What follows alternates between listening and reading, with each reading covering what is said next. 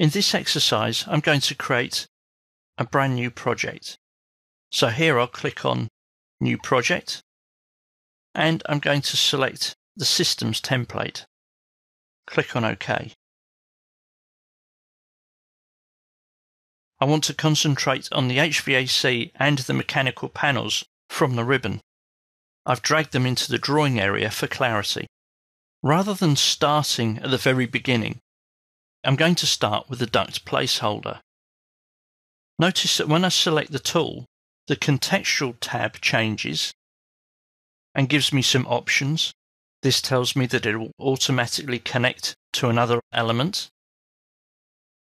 I can select it to inherit the elevation or inherit the size of other objects that I connect to. I can also select Tag on Placement. The Duct Placeholder tool, although it has properties, we can see here that we have oval, rectangular and round duct. It has specified widths and height and an offset from the current level that I'm working on, but when I draw this duct, it draws it as a single line. Let's compare this to the duct tool. I click on the duct. We have the same width, height, and offset.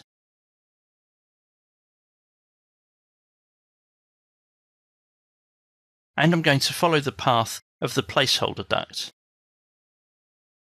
If I zoom in, the first thing that we can see is that the duct that I created has some fittings, while the placeholder duct does not. But essentially they look very, very similar. Let's see what happens when I change the level of detail from coarse to medium.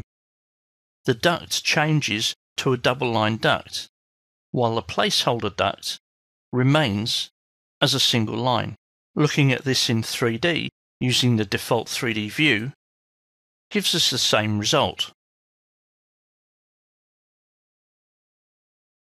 Both look single line until I change this view from coarse level of detail to medium.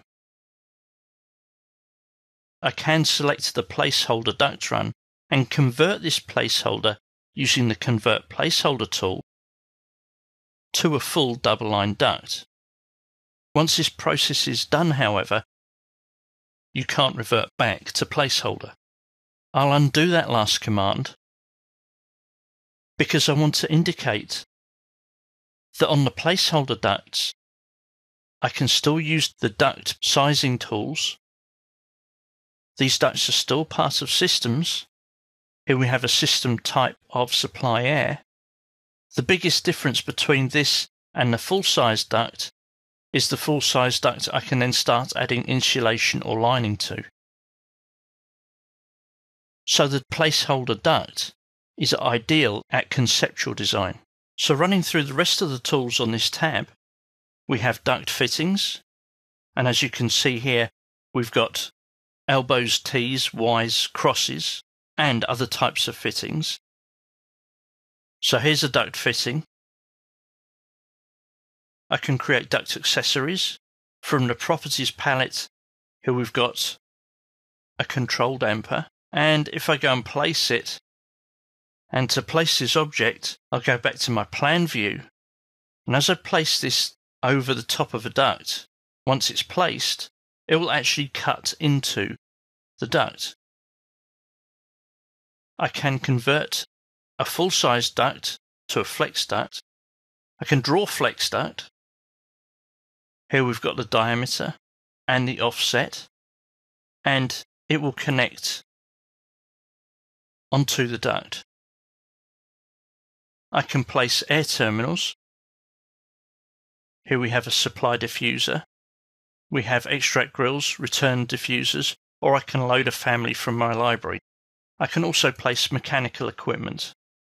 Again, from the type selector, I can choose the type of element that I want to place.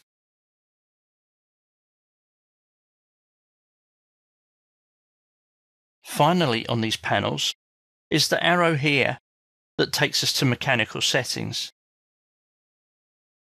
In the mechanical settings dialog, I can select whether MEP hidden lines are drawn, what the line style is, and I can look at duct settings.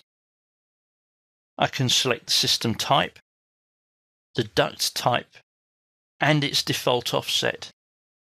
This goes for branches. And I can also look at the sizes that we use for ducts.